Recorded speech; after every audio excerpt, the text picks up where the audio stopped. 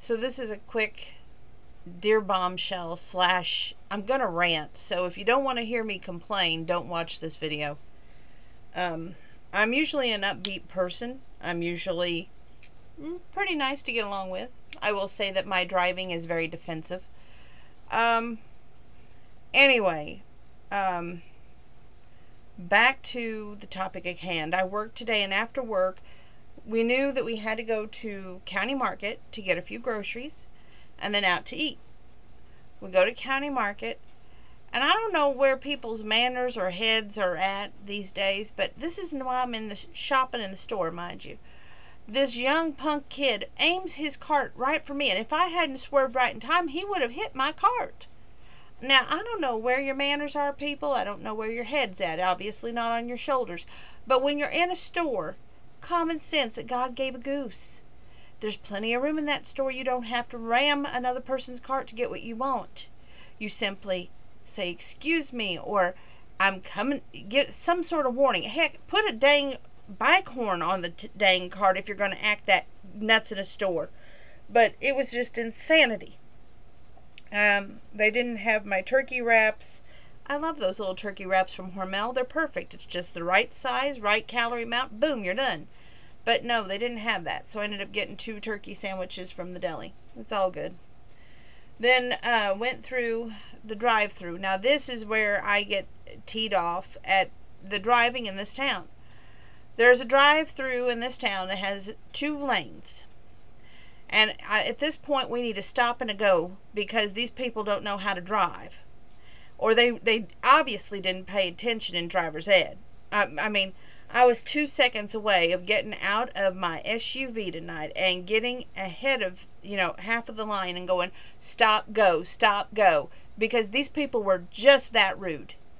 Now, anybody that knows God gave a goose. If you have 2 lanes, you're going to have 1 main lane, 1 secondary lane. The main lane goes before the secondary lane. I know, wild concept, but it's true. Now, the Ford that was ahead of me, God help him, he sat there and literally let these other people, he wouldn't edge forward. He was scared to death. I'm like, edge forward, make your presence known. I was practically on his bumper, and he was still sitting just like scared little goose. And he's a great big frickin' truck, okay? Still sitting there.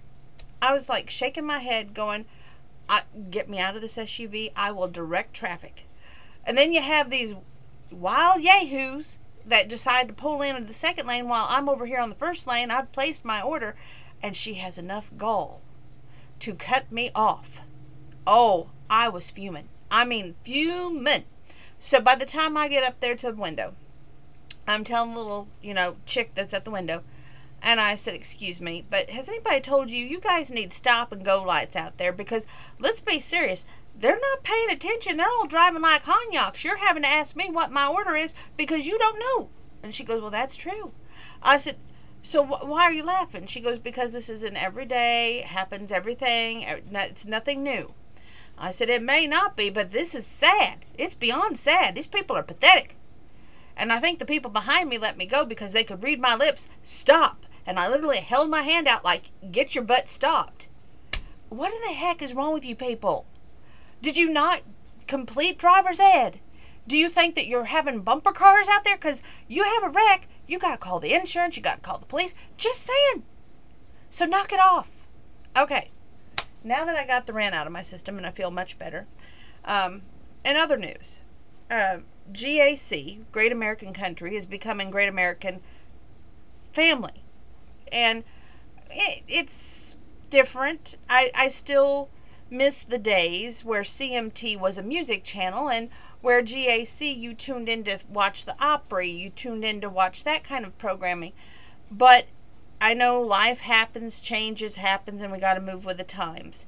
There's times that I don't agree with the movies over there on the Hallmark Channel, and I guess the guy separated from the Hallmark Channel, and he's going to be over here on this country / Great American Family Channel.